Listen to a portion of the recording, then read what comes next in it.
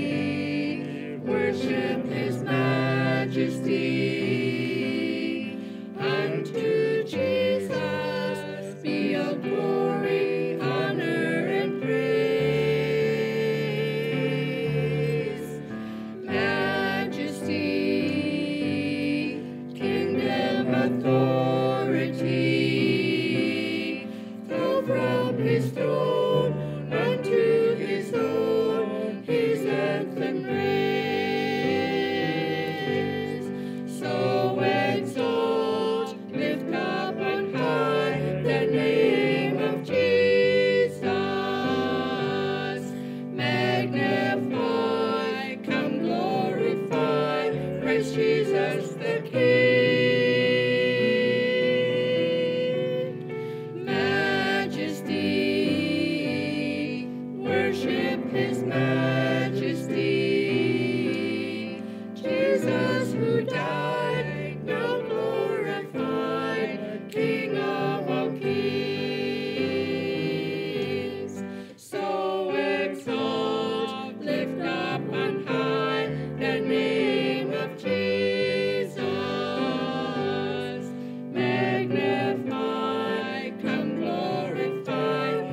Jesus the King.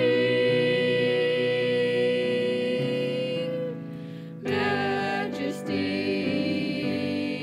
worship his majesty. Jesus who died, now glorified, King of all kings.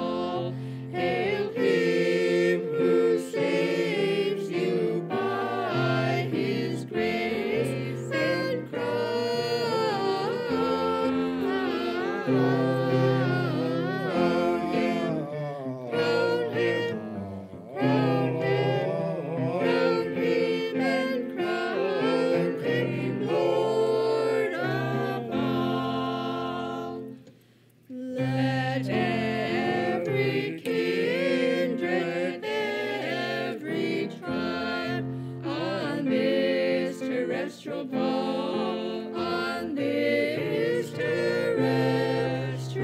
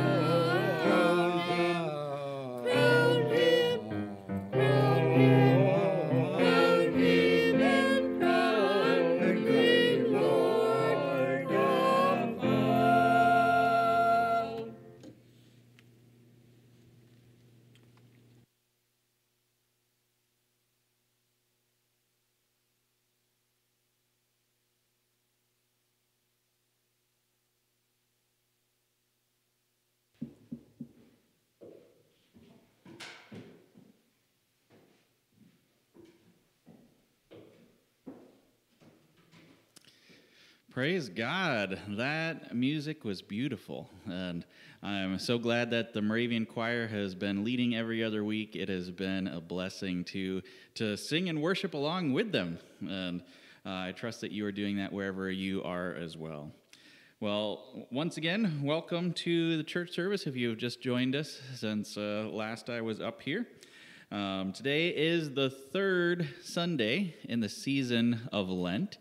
And as Pastor Andrew likes to remind me, Sundays are not actually a part of Lent. They are separate from Lent. It is a day of celebration, but it does land in the middle of the season of Lent. So this is the third Sunday during the season of Lent. And before we dive into God's Word, John chapter 2, we have a few announcements from the Covenant Church, as well as some prayer requests. So you can always find the announcements by going to bethelcovenant.org and click on the bulletin button there. But here are a few announcements. If you are interested in helping out Winter House moved back to the Covenant Church while they are working on their new kitchen in their new location. But they are still looking for meals. There's not a ton of people who've signed up for the meal train. So if you're interested in bringing a meal for 25 to 50 people, we would love your help. You can sign up by going to bethelcovenant.org, or you can go also on Facebook. There's a meal train sign up there as well. And we'd love to have some help with that so that we can be the hands and feet of Jesus to folks that are in need. The Covenant Church has a board meeting coming up on the 22nd, March 22nd at 6:30. And we do have open board meetings, so if anybody would like the Zoom link to that board meeting, please let us know. But especially if you are a Covenant Church member, we are looking for 2 people to fill 2 open positions that will be open after this summer on our board. So if you are a member, consider praying about whether you might be willing to do that, or if you know of anybody else who would be good, feel free to nominate them. And you can contact me or board chair Eli Jacobson, or also Elizabeth Jacobson if you have any nominees. Also, we continue to do our family life groups, and so we have a family-friendly life group on Sunday evenings. We have a parenting group on Zoom, 8 to 9. We have a women's Bible study on Wednesdays at 6:30, and a men's Bible study Thursdays at 7:30. And if you'd like any of the information for those, they are all available via Zoom as requested, and some of those do also meet in person, though not all of them do. Also, we have Sunday school over at our church building at 9:45, and all are welcome to join that. Again, that's both in person and Zoom. We are hoping to restart volunteer choir after a few weeks off, so if you're interested in joining our volunteer choir, we are still hoping to do the UPIC version of How Great Thou Art, so keep your eyes open for that. If you are interested in joining, please let me know and I'll get you the information for that. Lastly, if you are feeling led to give financially of tithes or offerings, there is that offering box down here in this parking lot. But if you're not here in person, you can give at bethelcovenant.org, or you can go to Facebook, find Bethel Covenant Church, or find Bethel Moravian Church, and you can give through the Facebook pages there as well. And at this time, we're going to move into a time of prayer. Again, we have our prayer requests for the Covenant Church on bethelcovenant.org, so you can check those out. And so we're going to go ahead and pray for those prayer requests right now. Dear Father God, I thank you for how you have given us safety and shelter. And Lord, as the wind blows outside, that we can see the effects of the wind even as we are safe within our vehicles or our homes or wherever we may be.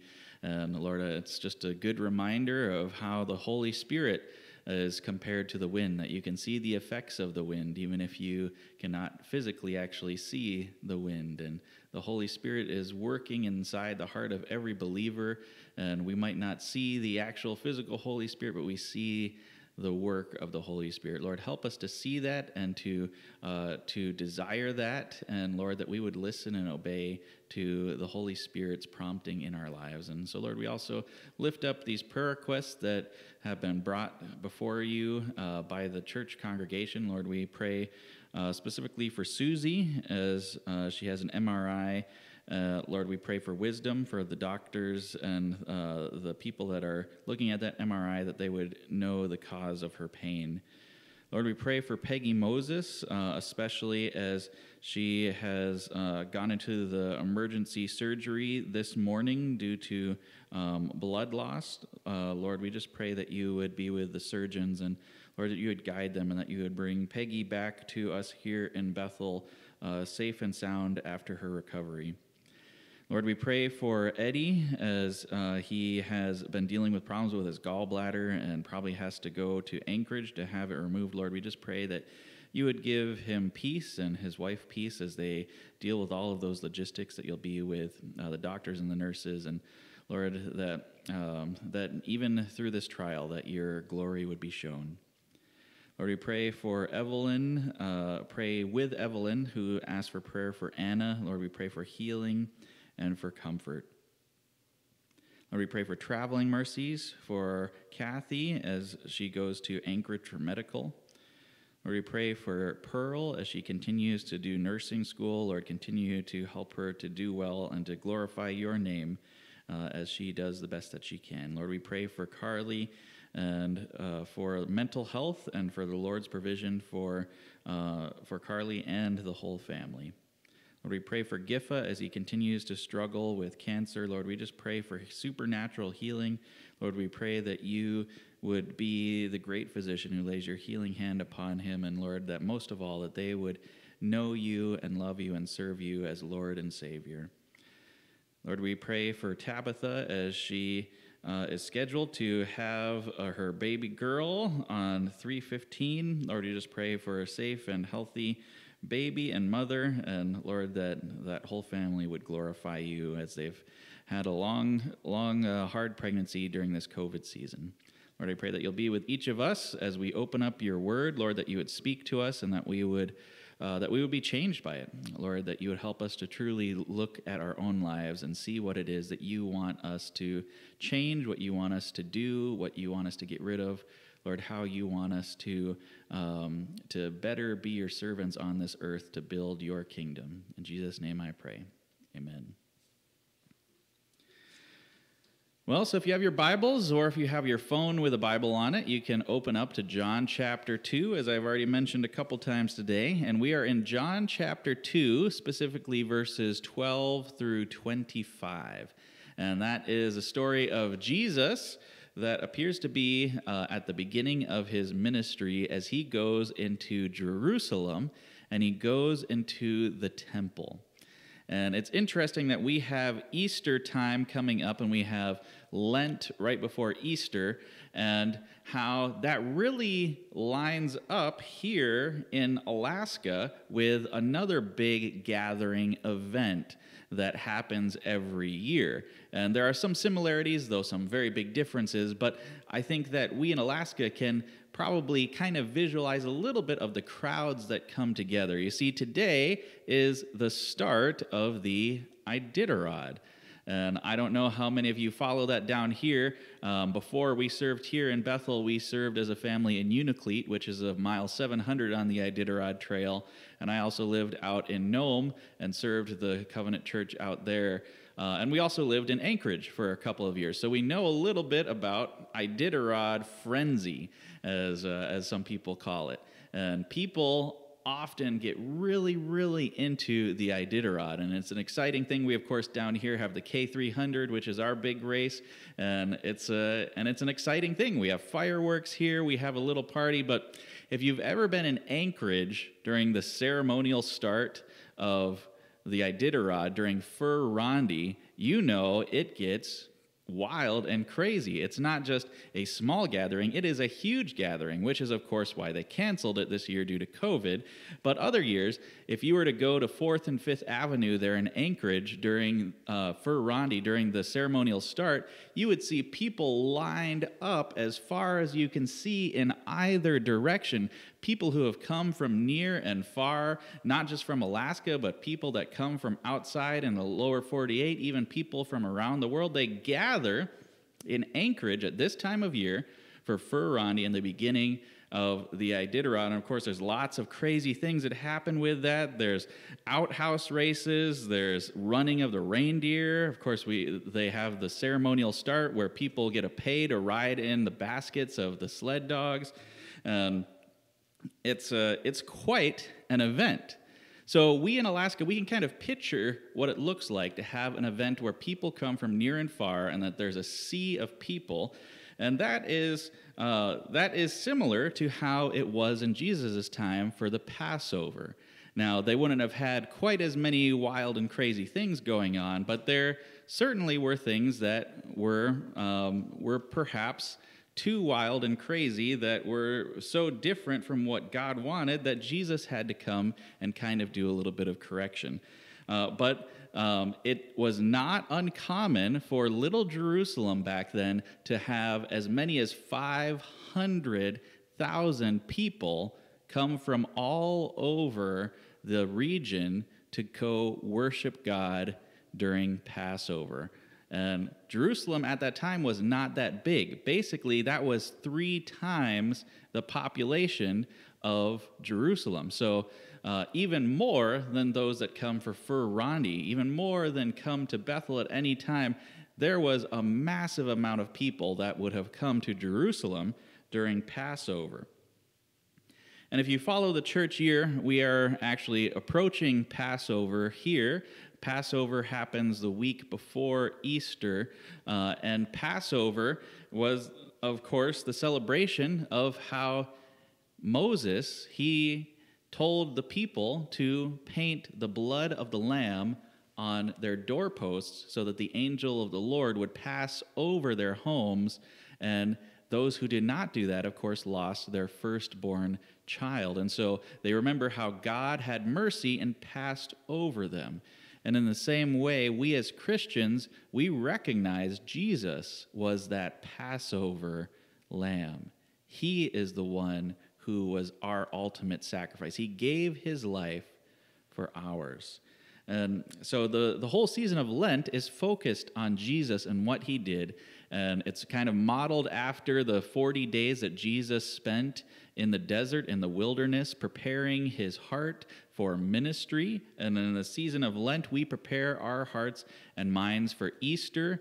And we are supposed to look at how does God want to use us? And as we go through the season of Lent, we recognize God's image in creation.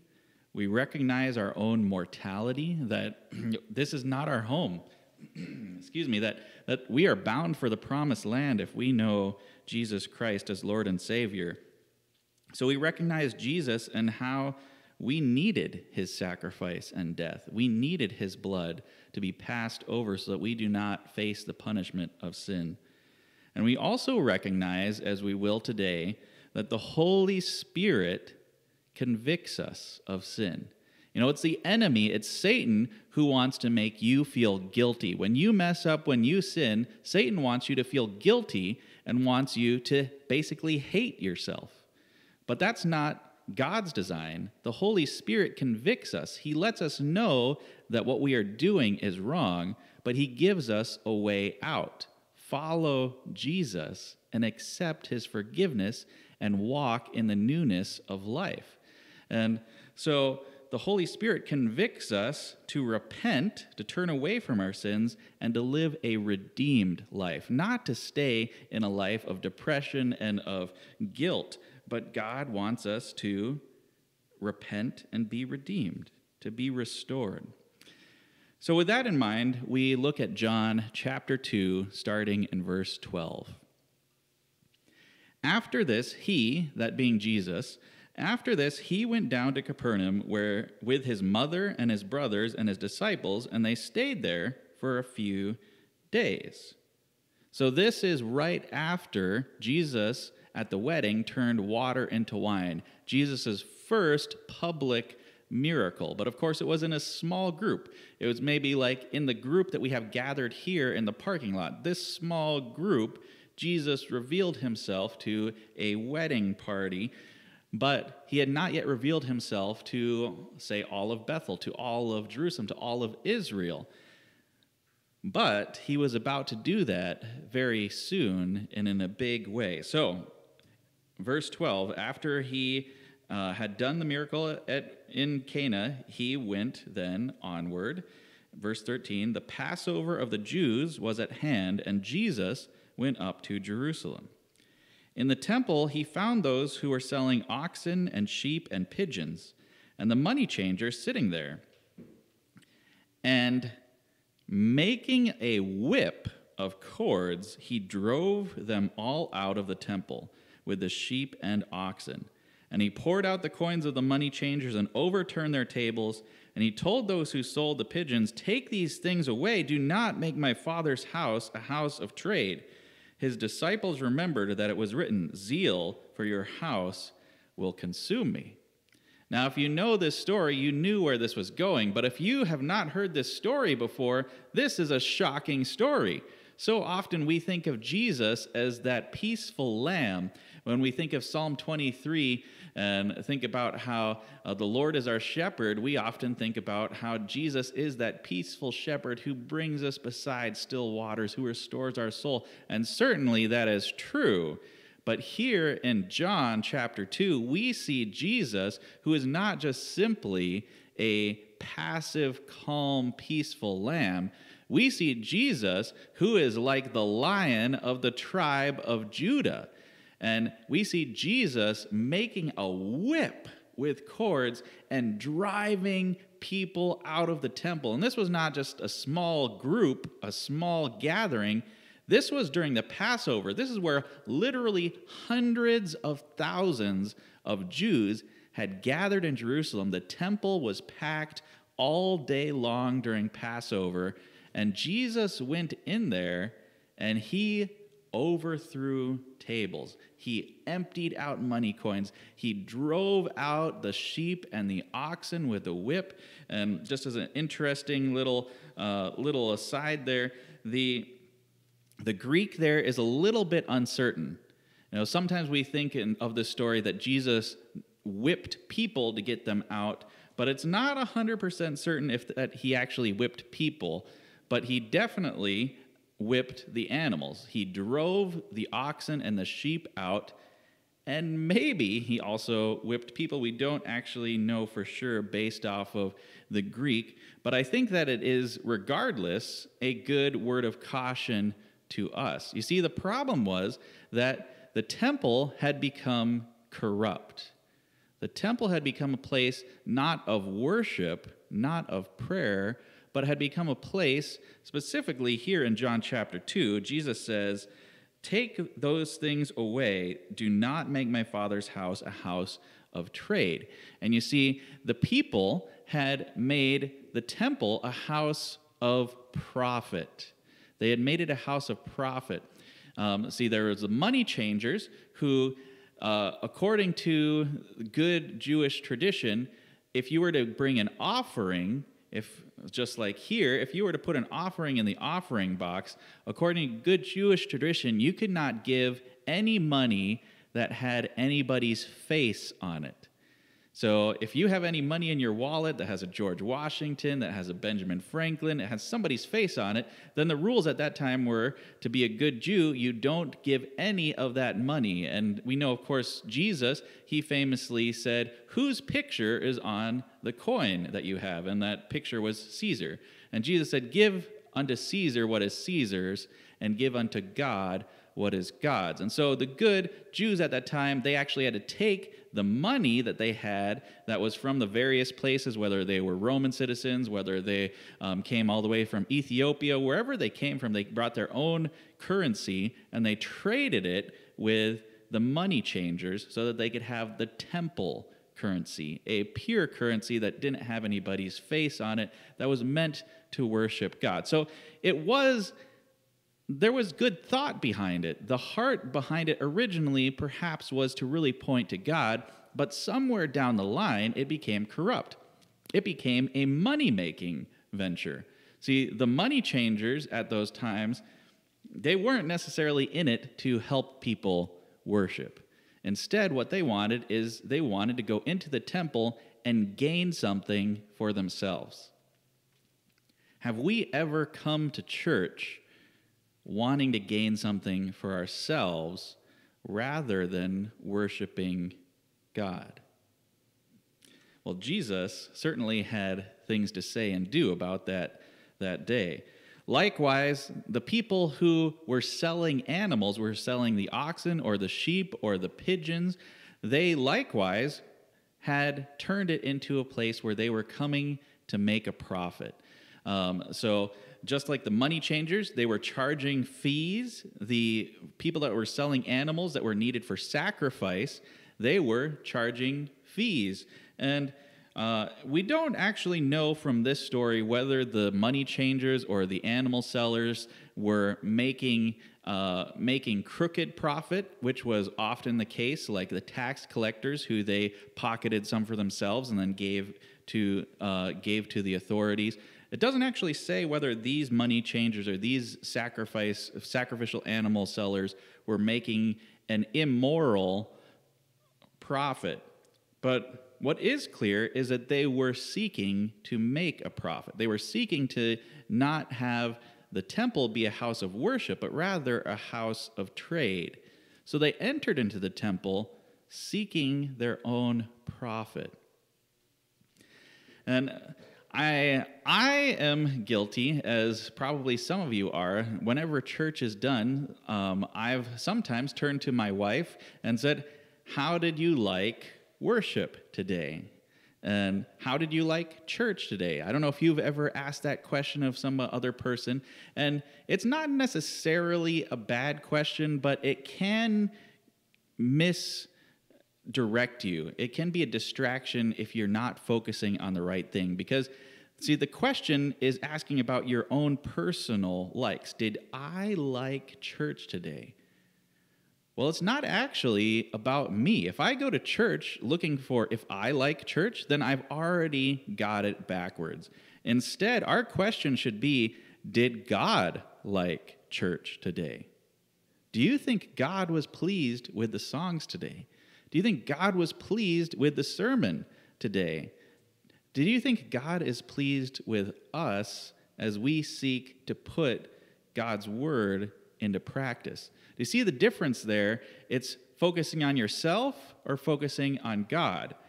And Jesus, he went into the temple that day, and what he saw was people that were focused on themselves, focused on making a profit, focused on what do I get out of this worship gathering. It reminds me of a quote that I saw once of a worship leader who was talking to somebody in the congregation, and the person came up to them and said, "I didn't like worship today." And the worship leader said, "That's okay. We weren't worshiping you." And that's an important thing for us to get right as we go into the house of God. As we start thinking about going back into the church building, as coronavirus hopefully is winding down. We're definitely seeing the numbers go down here in Bethel, and we're very thankful for that. But the point is, if we are entering into worship seeking our own profit, we are in danger of being whipped. Because Jesus is going to help drive out all the distractions, just as he did here. And if we're standing in the way, this particular passage is unclear whether people got in the way and were whipped as Jesus was whipping the animals out of the temple. And I think it's important for us to try to make sure that our hearts are in the right place as we come to worship as well. So once again, John chapter 2, going back to there, I'm going to read again verses 15 through 17. "So Jesus, he made a whip of cords and drove all from the temple courts, both sheep and cattle. He scattered the coins of the money changers and overturned their tables. To those who sold doves, he said, "Get these out of here. Stop turning my Father's house into a market." His disciples remembered that it is written, "Zeal for your house will consume me." Now, it's an interesting thing. At the beginning of this sermon, I pointed out that this story is directly connected to immediately after Jesus did the miracle of turning water into wine at the wedding. He went then with his brothers and his mother and disciples to Jerusalem to celebrate the Passover. In the book of John, this is one continuous event. And if you were to follow the whole book of John, it's interesting because this happens at the beginning of Jesus' ministry. But if you were to look at the other Gospels, Matthew, Mark, and Luke, there's a similar story that happens at the end of Jesus' ministry. And I'm going to go ahead and read those real quick. Luke chapter 19, 45 through 46. And he, Jesus, entered the temple and began to drive out those who sold, saying to them, "It is written, 'My house shall be a house of prayer,' but you have made it a den of robbers." So interesting here. Jesus drove the people out, but he said different words here in Luke than he did in John. Remember, John said, "Get these out of here. Stop turning my Father's house into a market." Jesus was giving them a warning. He was giving them an admonishment. But here in Luke, he says, "My house shall be a house of prayer, but you have made it a den of robbers." Jesus here is not just coming to give them a gentle or not so gentle, "Hey, get it right." He's saying, "No, you got it wrong this time." And different words, not just money, not just a market, but you've made it a den of robbers. Matthew 21, 12 through 13 is likely the same story. And Jesus entered the temple and drove out all who sold and bought in the temple, and he overturned the tables of the money changers and the seats of those who sold pigeons. He said to them, "It is written, 'My house shall be called a house of prayer,' but you have made it a den of robbers." So same words there. Also again in Mark 11, 15 through 18, this is a little bit longer of likely the same story. And they came to Jerusalem, and he entered the temple and began to drive out those who sold and those who bought in the temple. And he overturned the temples of the money changers and the seats of those who sold pigeons, and he would not allow anyone to carry anything through the temple. And he was teaching them and saying to them, is it not written, 'My house shall be a house of prayer for all the nations'? But you have made it a den of robbers." And the chief priests and the scribes heard it and were seeking a way to destroy him, for they feared him, because all the crowd was astonished at his teaching. So we see here two very different stories. They're similar, but they have very different details. And so there are some people who think that the stories in John, Luke, Matthew, and Mark are all actually the same story, but it really doesn't make any sense. There are different details, and some people say, well, John just had it out of order. How could John, who is an eyewitness, the beloved disciple of Jesus, gotten it wrong? I do not believe that he got the timing wrong.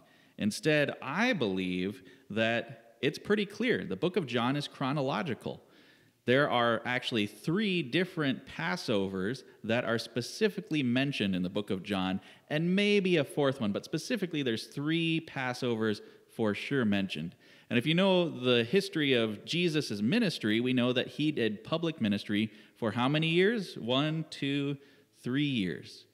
And so if he were to have started his ministry with a Passover, his public ministry with a Passover, and he ministered for 3 years, he actually probably would have had 4 Passovers with the disciples. The first Passover, 2 in the middle, and then 1 at the very end. So it seems like it's pretty clear the first Passover here in John, he went to clear the temple. And that's what he wants to do with us as well. When we first get to know Jesus, he wants us to look inside of our hearts and inside of our lives and say, what is it that needs to be cleaned up? And sometimes it's a painful process as Jesus makes a whip and has to clean out some of the nasty sins in our lives.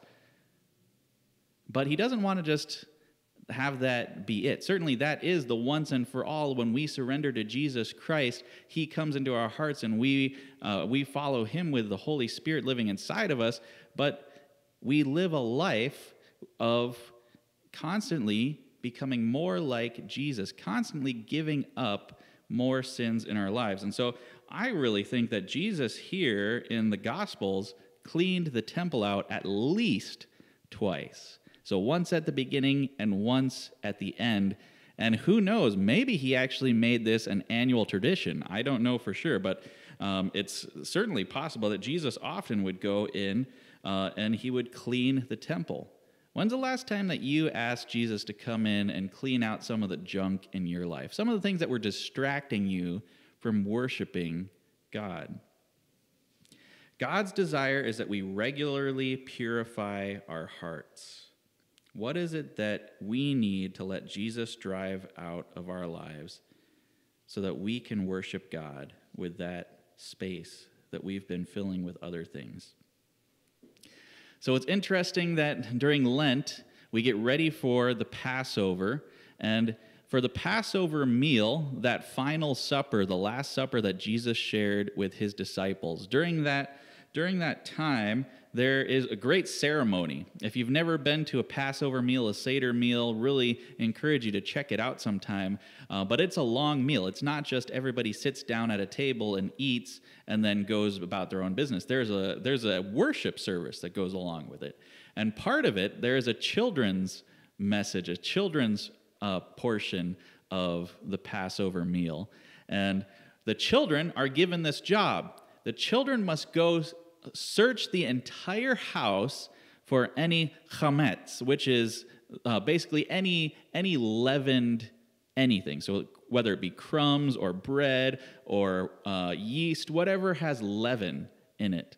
They're supposed to go find everything that has leaven in it, and they're supposed to gather it up during the Passover meal, and they are supposed to take it and then dispose of it. In fact, the Orthodox Jews still do that. They gather it up on Passover meal and then they burn it.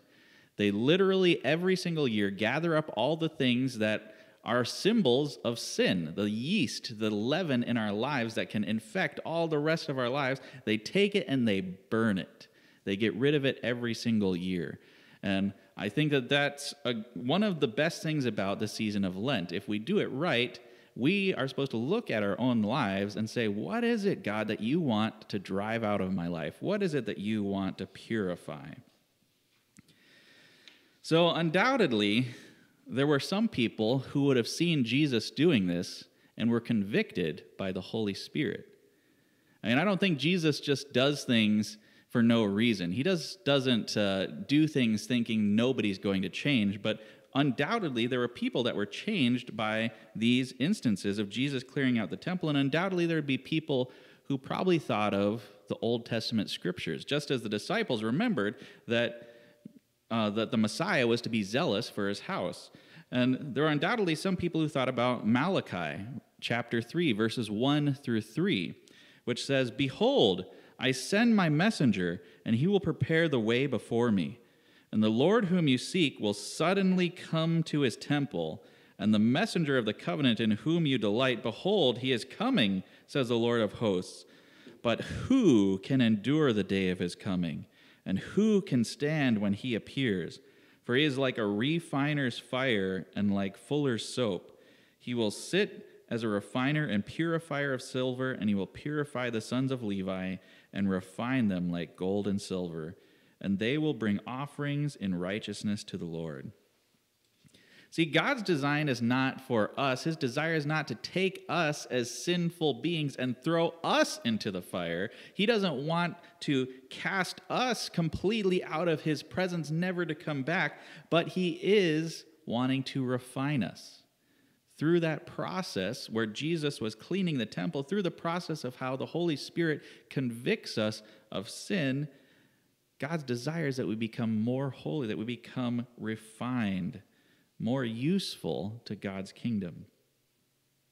So going back to John 2, 12 through 25, we'll pick it back up in 22.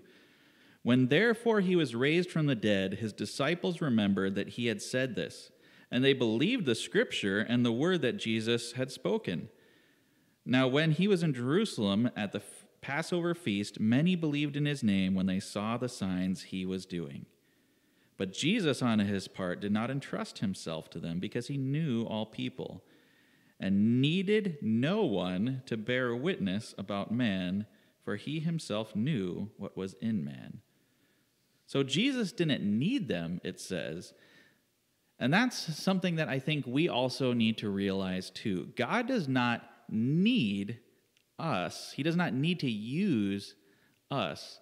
Sometimes we might think, oh, I'm going to do God a favor by going to church on Sunday. Or I'm going to do God a favor by doing this kind thing for my neighbor. That completely it puts our focus in the wrong place. It's the same problem that those money changers had at the beginning of the story. They were focusing on themselves. And so we need to realize that God doesn't actually need to use us. He is sovereign. He can do anything he wants.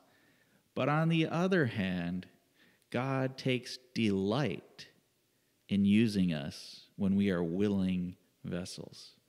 If we are willing to allow Jesus to redeem us, he will take delight in using us. See, that's the whole point of these stories of Jesus cleaning the temple. It's not that he wanted to punish and judge each and every person that was in there. He wanted to convict them, certainly, but he came back every single year, and he eventually, the final time, went to the cross for the very people who were seeking to punish him, to destroy him, to kill him, just as it was saying in Mark chapter 11, that the chief priests and the scribes, they were seeking a way to destroy him. Jesus died even for them. Jesus died even for each and every one of us. But it's not enough just to know that. We have to admit, believe, and choose to follow him. And when we do that, he takes delight in using us. And just as we were looking at James, the book of James, a couple of series ago here at this church, James 1:27 says, "Religion that God our Father accepts as pure and faultless is this, to look after orphans and widows in their distress and to keep oneself from being polluted by the world." And a lot of commentators talk about how part of the problem with the temple at that time is there was all these people that came to the temple for their own profit, but there were people right outside the temple, orphans and widows, that were crying out for help. And the money changers and the sacrificial animal sellers, they walked right past them. In the same way, we today, there's a lot of need, especially during this time of COVID. All of us probably know people in great need. God's desire is not for us to just walk right by them. But if we have allowed Jesus and the Holy Spirit to come into our lives and to clean house, to make us more like him, then he takes delight in using us to love God and to love others, having our focus be worshiping God and building his kingdom rather than our own selves. So I'm going to leave you with the final lectionary text for the day. 1 Corinthians 1, chapter 1, verses 18 through 25. "For the word of the cross is folly to those who are perishing, but to us who are being saved it is the power of God. For it is written, 'I will destroy the wisdom of the wise, and the discernment of the discerning I will thwart.' Where is the one who is wise? Where is the scribe? Where is the debater of the age? Has not God made foolish the wisdom of the world? For since in the wisdom of God the world did not know God through wisdom, it pleased God through the folly of what we preach to save those who believe. For Jews demanded signs, and Greeks seek wisdom. But we preach Christ crucified, a stumbling block to Jews and folly to Gentiles. But to those who are called, both Jews and Greeks, Christ, the power of God and the wisdom of God. For the foolishness of God is wiser than men, and the weakness of God is stronger than men." Let us pray. Dear Father God, I thank you for the cross. I thank you for how you willingly laid your life down for us, even though you did not have to. We did not deserve it, but you loved us so much. You gave us a chance. You loved us so much that you gave us these examples of cleaning out the temple, and Lord, that you want us to clean out our lives to become more like you. Lord, I pray that you would make us more useful servants, Lord, that we wouldn't be focusing on ourselves, but we'd be focusing on you and how we can share the gospel message with a lost and hurting world. In Jesus' name I pray, amen. We'll call upon the Moravian choir for the closing song at this time.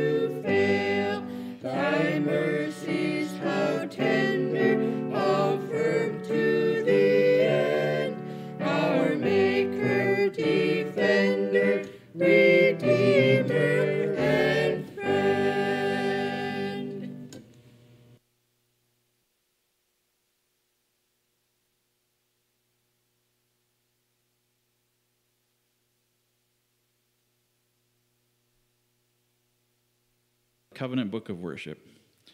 May the grace of Christ, which daily renews us, and the love of God, which enables us to love all, and the fellowship of the Holy Spirit, which unites us in one body, make us eager to obey the will of God until we meet again, through Jesus Christ our Lord. Amen.